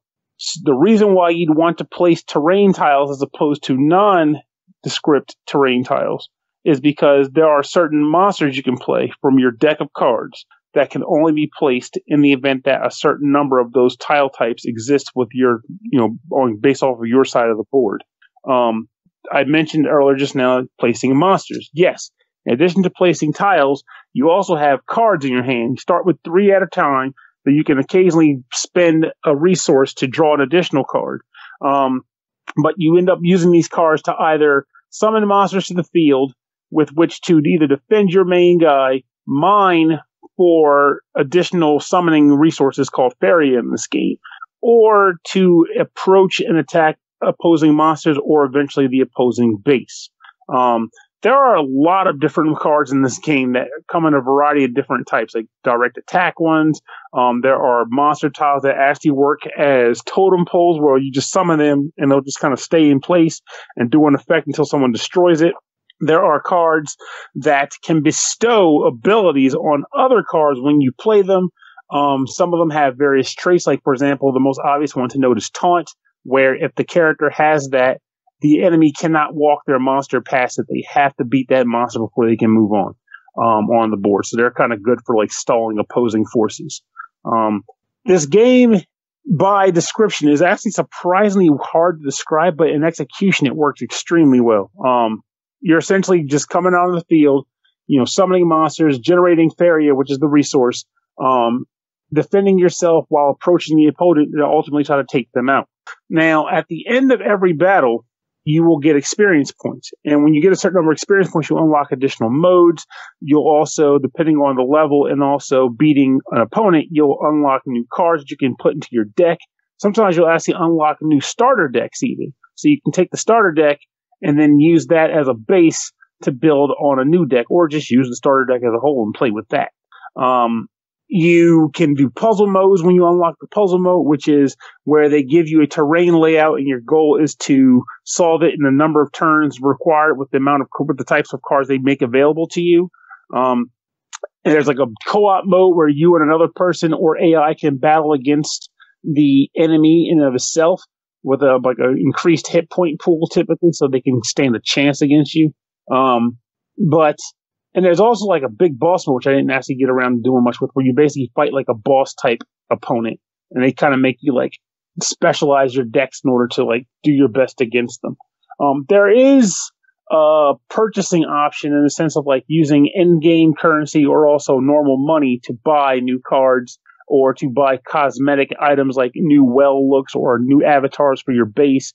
But honestly, I feel as though they give you a decent chunk of stuff to do, a decent number of things you can play around with it. Honestly, you may well never need those things. I never foresee myself spending real money on this game for that kind of thing. That's just how I've always been. But you can earn like fake currency, like, in-game currency also, with which to use to buy some of the cosmetic stuff if that is your cup of tea. All in all, this game is one of those games that, again, it hit the stores.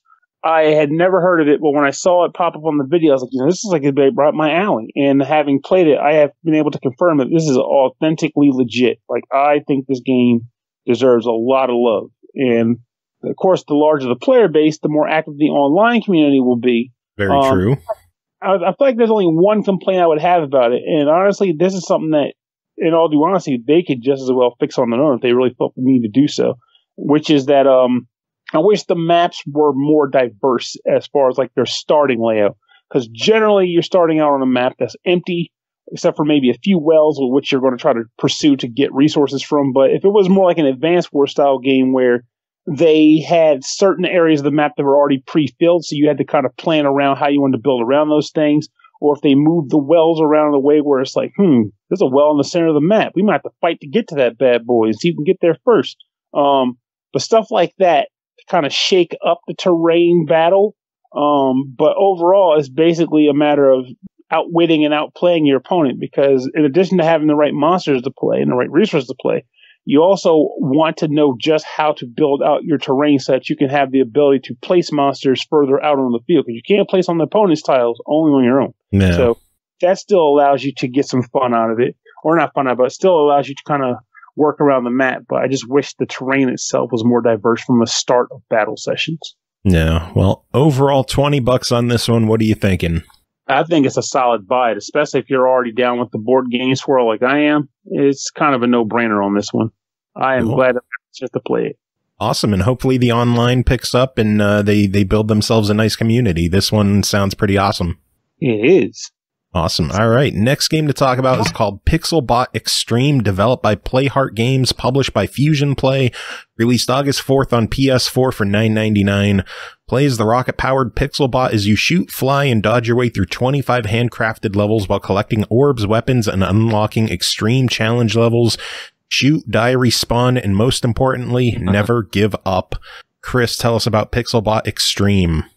Okay, Pixelbot Extreme. Well, it is about a cycloptic robot, as a robot with one eye and a big gun, who is freed from his prison to try and escape some space thing from some guy like called the Mastermind or whatever. I don't know. The plot is minimal.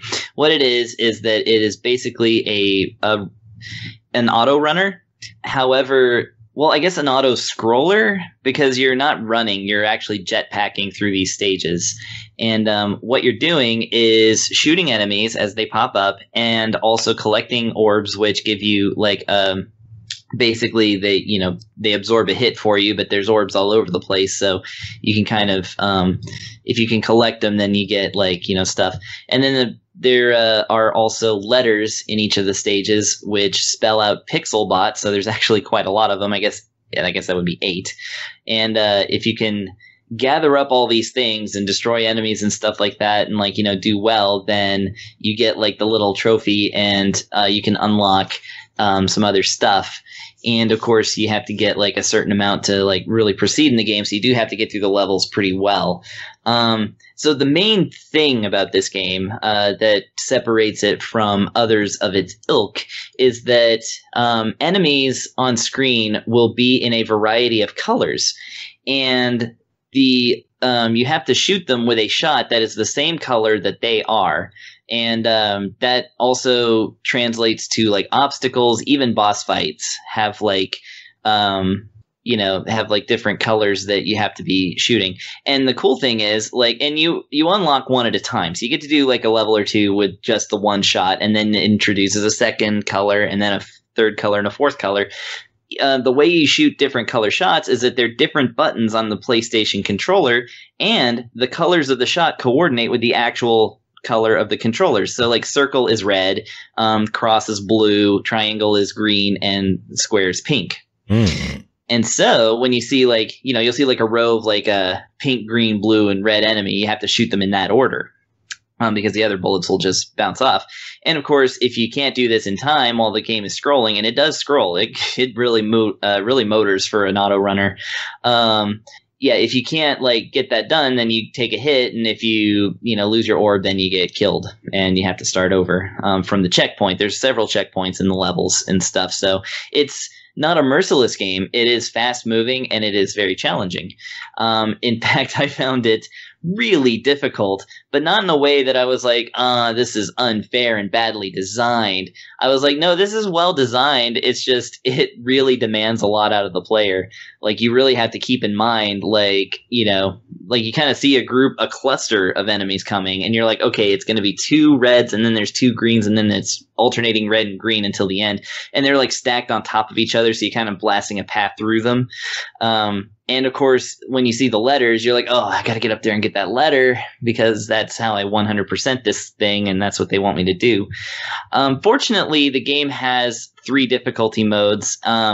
So like easy mode, they kind of take away the gravity a bit, and if you get hit, you get iframes, which you don't get too many iframes after you're hit in the normal difficulty, and in the hard difficulty. But yeah, you get iframes in it basically, and they lower the boss difficulty. And then like normal mode, which is what I played on it, you still get iframes, but it's everything else is just normal baseline.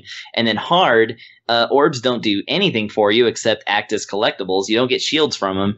You get 1 shield in boss levels and 150% boss difficulty. Jeez. So, yeah. And not only does the game have like a normal mode where, you're progressing through and collecting stuff and like trying to unlock the different levels, it even has a speedrunner mode where you get to do it with a timer and, all this other stuff. So it's definitely a game designed from the ground up to challenge people who like challenges. But I did find it accessible, at least for my not great at auto runners ass. And there's a lot to enjoy here because the pixel art is really good. The backgrounds are like, even though it's like spaceships and whatnot, it's like it still looks really good, and the animation is good. The music is this bass heavy synth music that's like really pleasing. There's a lot to like in this little game, and I think the only turnoff for people would probably be the difficulty. But it's one of those games where the level's the exact same every time. So eventually, if you're not great at like running it through instinct, at least you can keep going and kind of memorize it and then get through it. No. But I think the hardcore will find a lot to like here. Well, $10, what do you say? Yeah, $10. That's a good price. That pretty much hits the nail on the head for a game like this. So I'd say go ahead and pick it up. Awesome. All right, next game to talk about is called Norman's Great Illusion, developed by Civil Savages, published by Sometimes You, released August 19th on Xbox One, Switch, PS4, Vita, and PC for $4.99. Have you ever wondered why individually good and peace-loving citizens merging into society allow the coming power of forces that have diametrically opposed their principles and goals? Norman's Great Illusion is our attempt to talk about this phenomenon. Pernell, what the hell are they talking about? Well, Norman's Great Illusion is a game where you portray the role of a man named Norman. He is a guy who works at a factory that produces stuff. And you are pretty much living his life. Now, the way this game does it is it conveys Norman's existence in a way that is about as mundane as his actual existence is, which is intentional. I'm pretty sure of it. So what do I mean? Well, you are living in a calendar of a year, a calendar year of 1 year, though you don't portray every individual day. You just kind of show up at like it might be like day 15, and the next day like day 100, just depending on how the narrative breaks down. But it's not day after day; it's sets of days or in the periods within the calendar. Yeah. So days are always: you wake up, you get dressed, you sit at the breakfast table with your wife and your kid, and there's a conversation that takes place. Conversation is usually just, it's not quite flavor, it's just more like getting an impression, like what's his family life like that day, and then you leave the house. And at that point, you have to drive to work. And driving to work is a mini game where you have a bar that's going left to right, and within that bar, there's a bar within a bar that's going left to right. And within that bar, there is a colored section where when it turns green and your sliding bar is within it, you press the button, X button, or rather the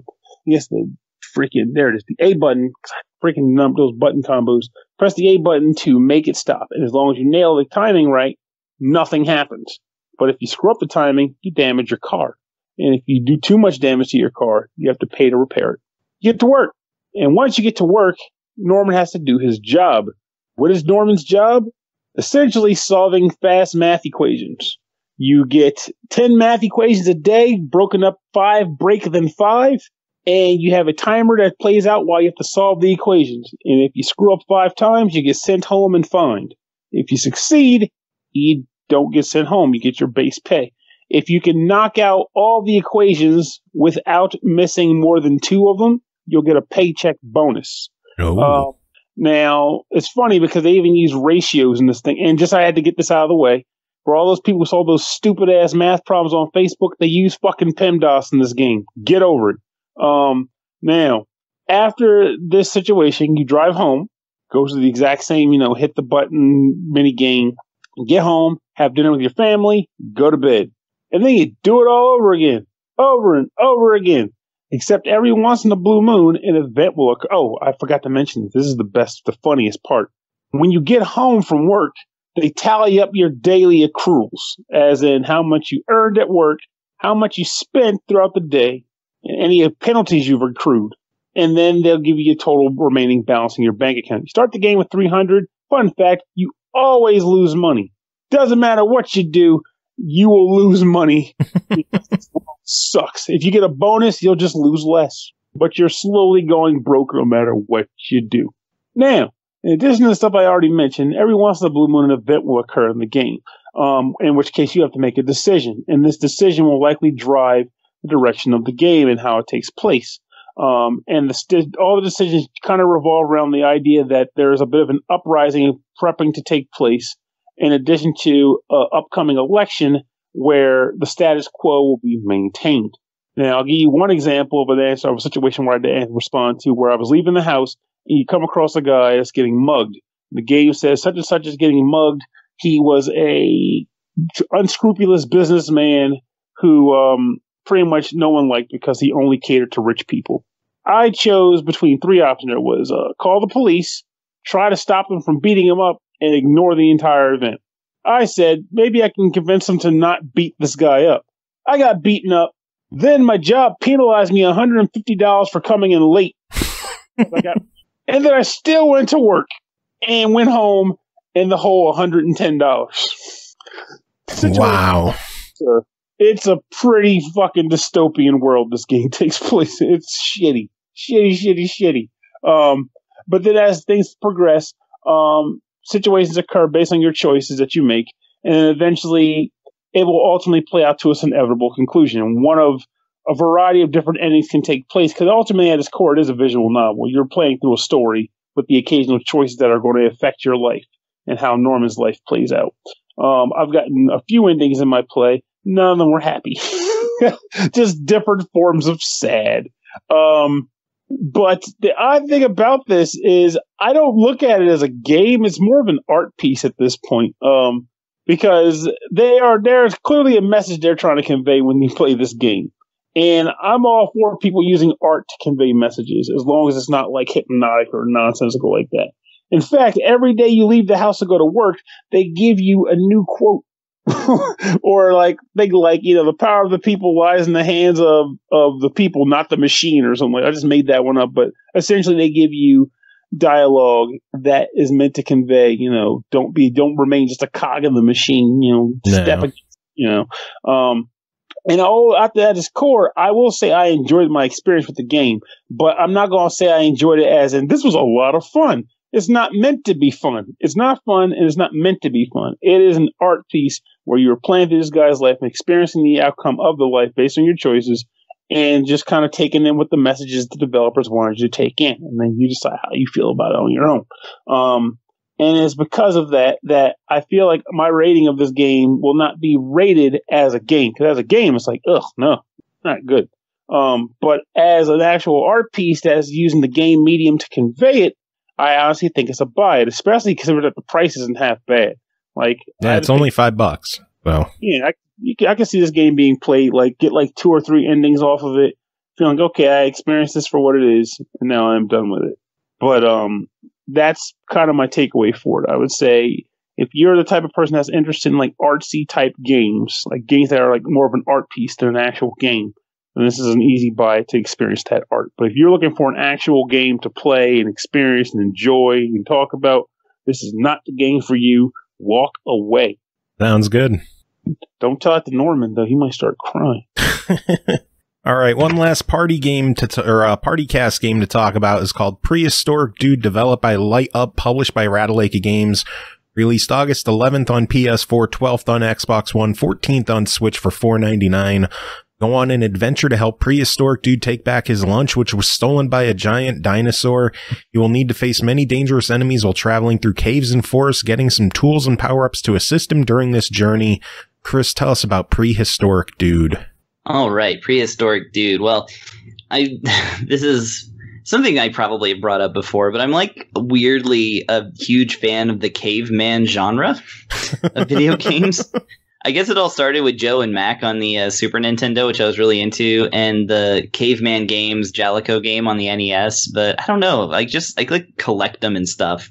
So I was really happy to see that Rattleka has a caveman game that is actually kind of a Metroidvania or exploration adventure game, if you prefer to not use other properties to describe properties. Whatever, I don't care.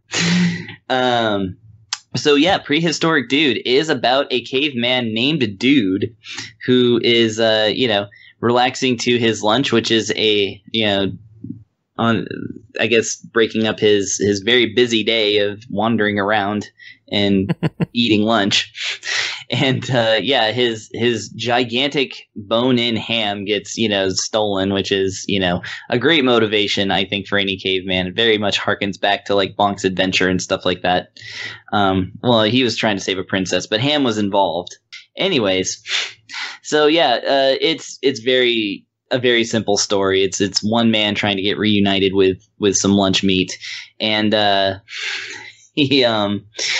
so basically you run around, and interestingly, so it's a side-scrolling platformer kind of thing, which is that you got enemies like snakes and lizards and stuff like that you have to defeat. The way that you do this is actually by running across bushes where weapons will appear and things like that, and you collect the weapons. They're represented on screen. You also collect fruit for reasons I'm not entirely sure of, but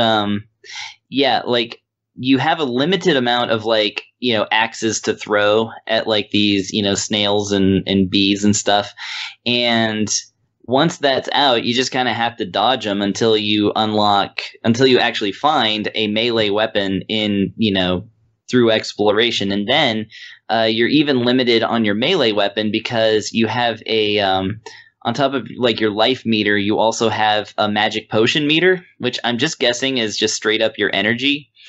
And so it takes a block of energy to swing a club, or whatever, I guess, melee weapon you have, which is a club.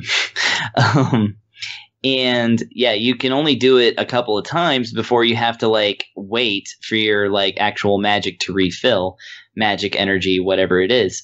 And yeah, so that's an interesting thing about this game, is that there's no straight up thing that you can just spam. You either collect projectile weapons, or you wait a second for your 2 swings of your club. But yeah, once you get through that, it's all about finding the items that will help you get through the next obstacle, like any sort of game like this. Like when you find the mountaineering gloves, you can now cling onto ledges, which kind of acts as the double jump. So I'm going to go ahead and count that as such.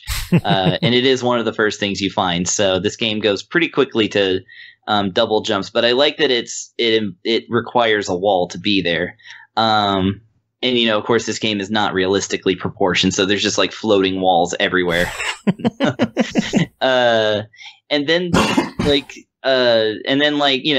really like the simplicity of some of these things. Like, for instance, in order to travel, like, through water and stuff like that, like, you have to find a bamboo stick, like, so that you can breathe through it like a straw. Nice. Yeah. And then, eventually you come across bosses and defeat them, and that gets you more stuff, and you just explore until the game's like completely done.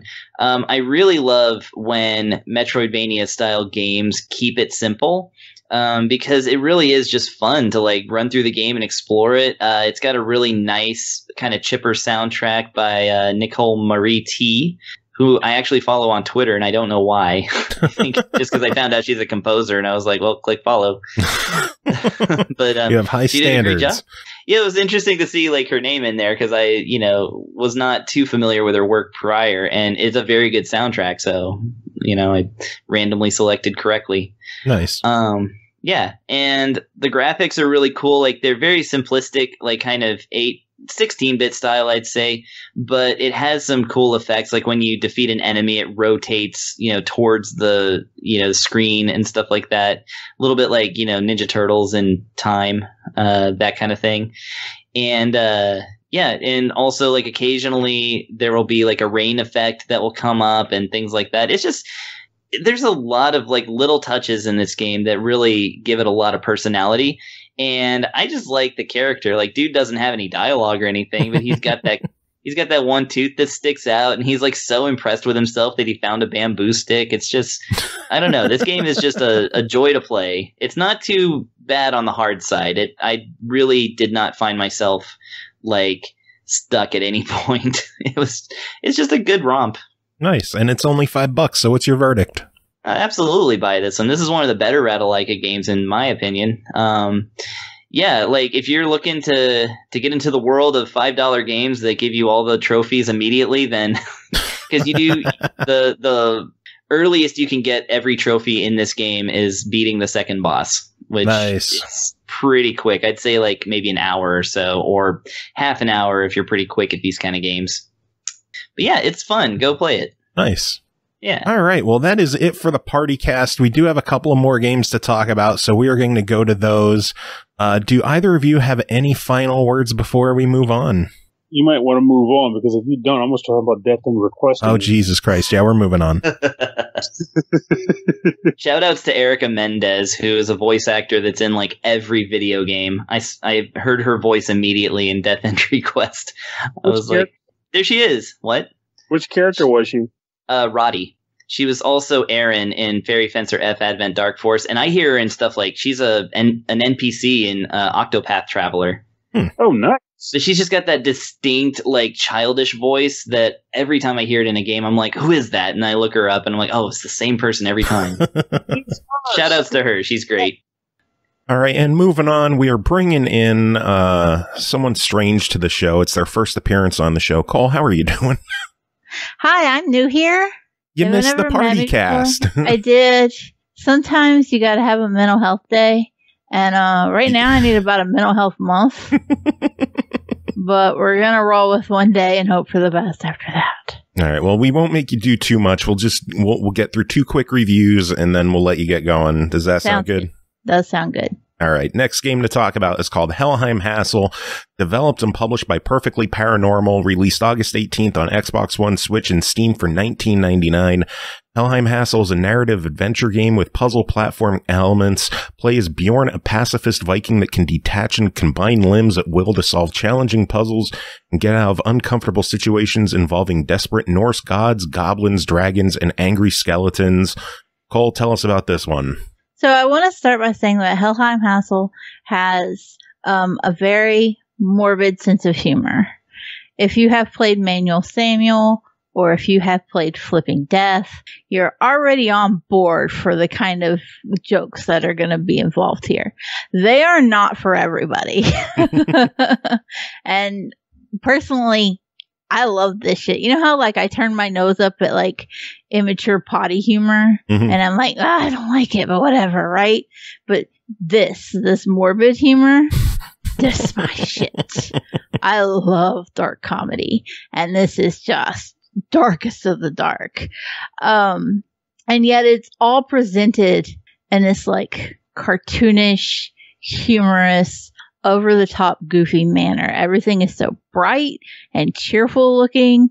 And then you remember that Bjorn is a Viking who accidentally fell on a bear covered in explosives, and he has been exploded into multiple body parts, and he is very dead. He has a grand Viking quest that he gives absolutely no fucks about. He does not want to do this shit. He does not care about this shit, and he will let you know the whole way this is not his shit. Every other Viking around poor little Bjorn is like, you know, this is fucking great. We're going to go to war and die and go to Valhalla. You know, can't wait for a literal giant to slit my throat. There's a little girl who's like, I'm going to take a giant spear to the eye and it's going to be wonderful. And you're just like, okay. And at the same time, you feel horribly awkward about this little girl being so excited to die by a giant spear to the eye. And then at the same time, you're like, it's pretty funny. It is. And then Bjorn like runs home and is trying to find a place to hide, and his family's like, well, I'm gonna go get my throat slit now. And you're just like, oh my god. And they're so excited for it, and he's just like, fuck this, I'm out, and still ends up dying tragically anyway, which means he should get to go to Valhalla. But first he's got to go all the way through Helheim, and all that entails. He meets a wonderful cast of characters. I absolutely love Pesto, who will just go, if you leave the game setting, Pesto will rant without repeating anything for like 30 minutes straight. Oh my god. It's incredible. I was certain there had to be an achievement, and I just wanted to just sit and listen to him rant while I was working on other things. I was just like, let him go. I'm having such a good time listening to the poor Pesto bitch endlessly that I'm just here to see what he says next.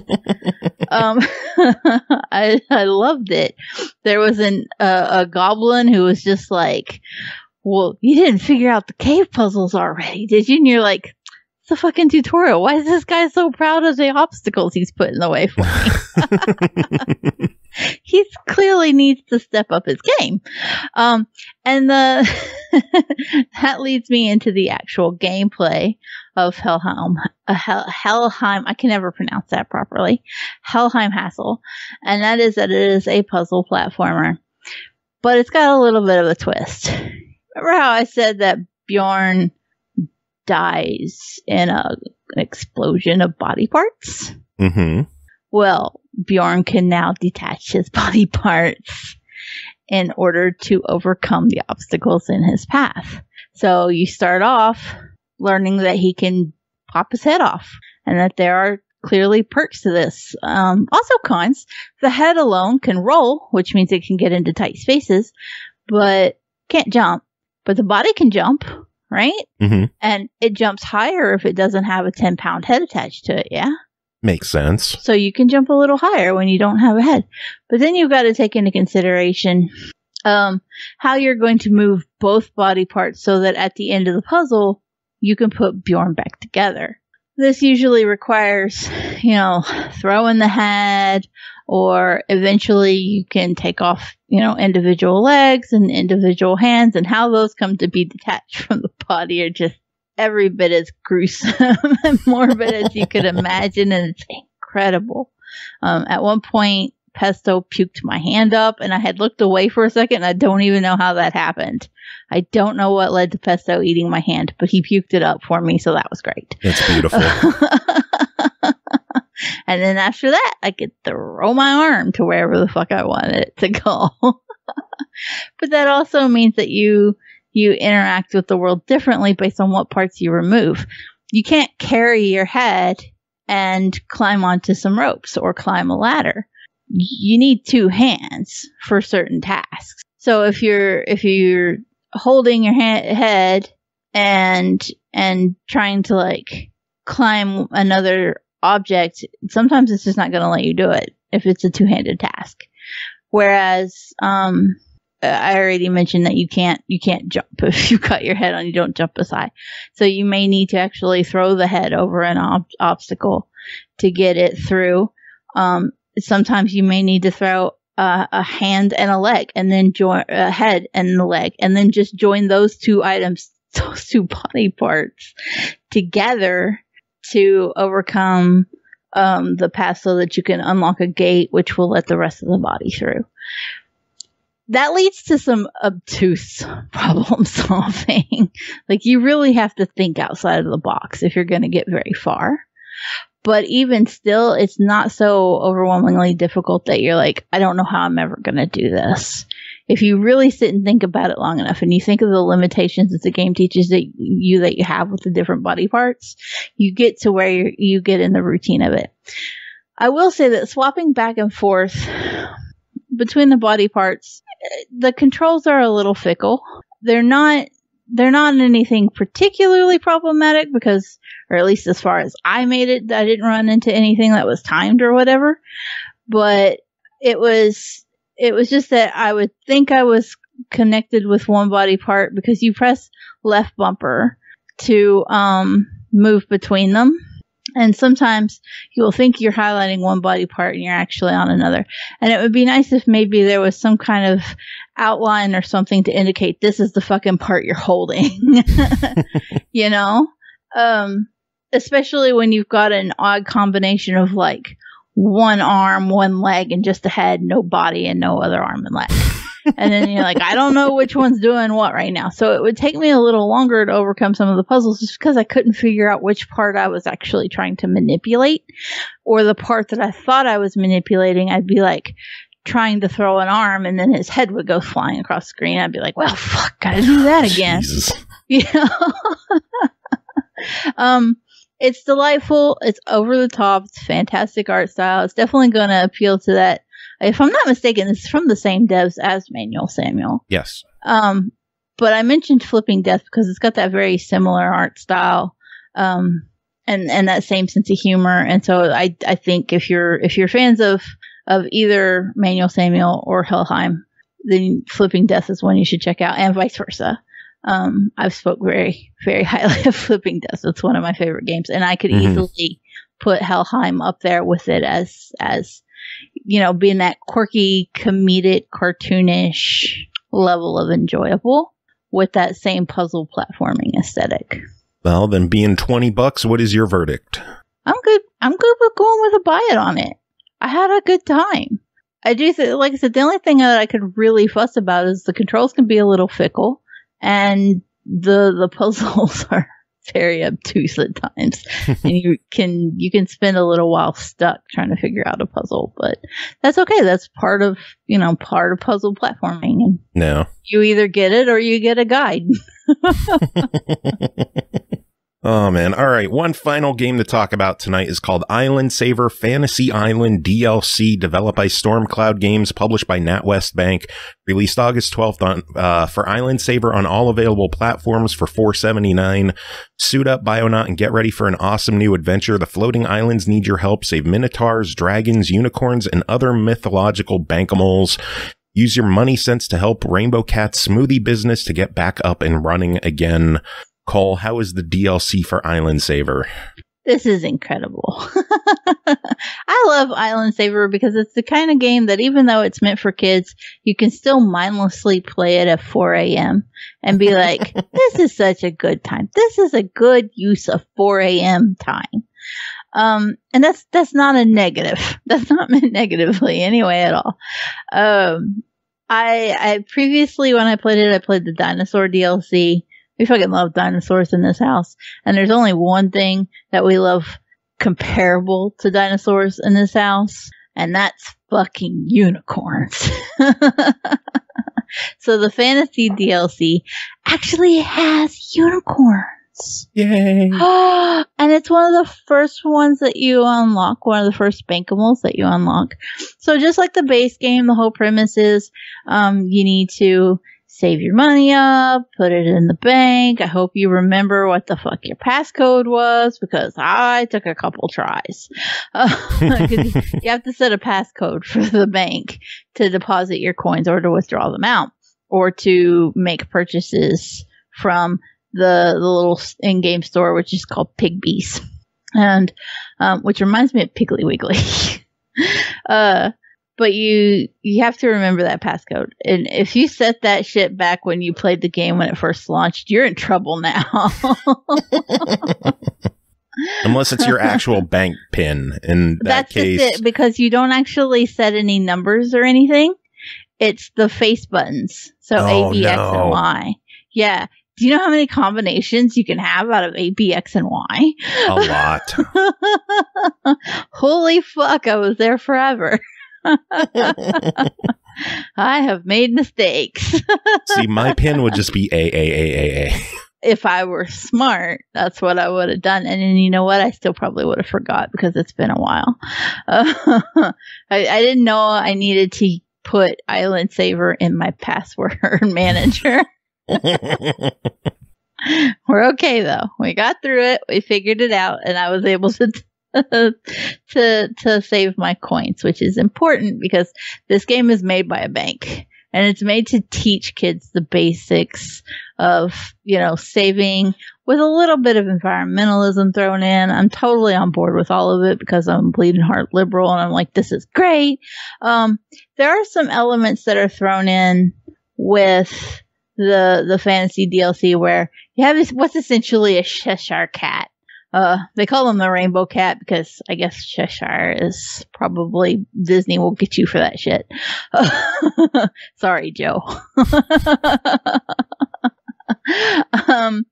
But he's the Rainbow Cat. He changes colors. He lays around. He likes to make smoothies. So you need to be able to clean up areas so that you can plant fruit trees, watermelon plants and banana trees and strawberry plants. And your main goal is to clean up there's 4 floating islands connected together with portals, because now you're thinking with portals. You have to clear an area, and then when you do, it lets you access the portals to go to another island, which has a different. I love that the different islands all had their own and unique look. With the other DLC and with the base levels for Island Saver, it just whatever theme that specific island was for, that was that, right? Mm-hmm. But they just crammed 4 different biomes into the fantasy DLC, and I'm like, I'm 100% on board with this. Although the animals were creative, they were imps instead of monkeys. There were minotaurs. There was the unicorn. There's the dragon, and they have. You can actually, just like in the other DLCs in the base game, there's 2 of them that you can actually tame to ride. This case, you get to ride the unicorn and the dragon. That's super fucking cool. I will say, however, though, that the controls for the dragon are a little on the iffy side because you have to use it to glide over longer distances, which is fine, except for you have to hold down the A button for the duration of the glide or you just drop. We all know I bitch about anything that requires me to hold one single button for a long period of time. So this is just a standard gripe on my end. This is an accessibility thing.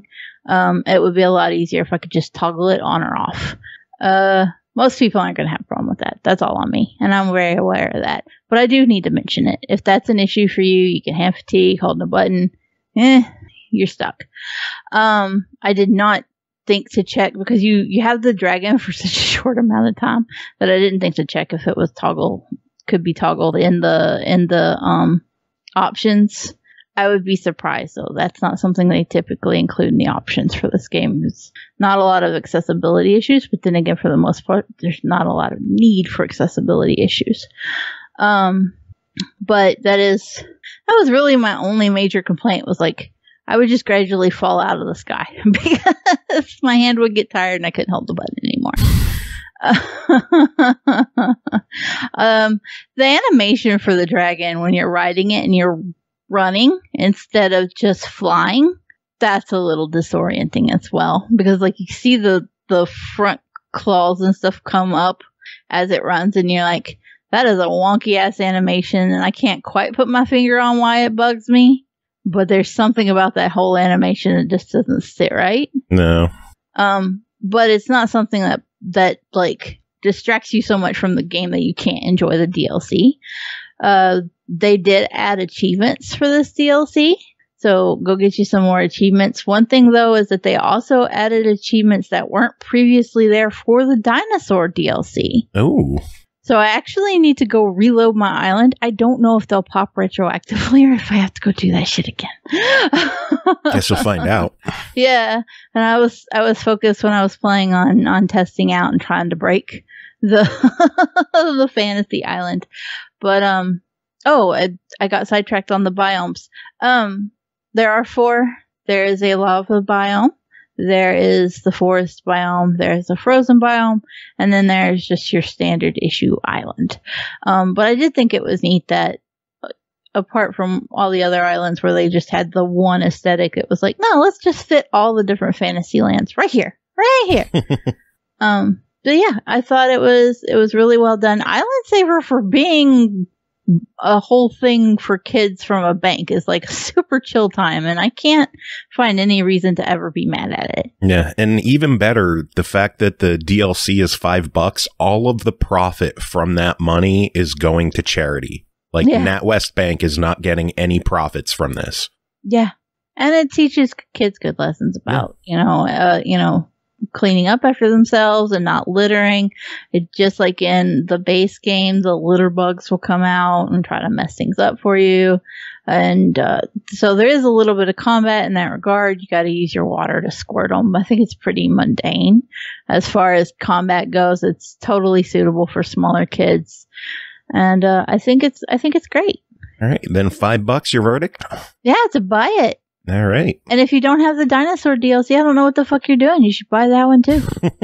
I know I reviewed it already, but just a friendly reminder, fucking get them both. I love how vulgar you get during kids' game reviews. I know.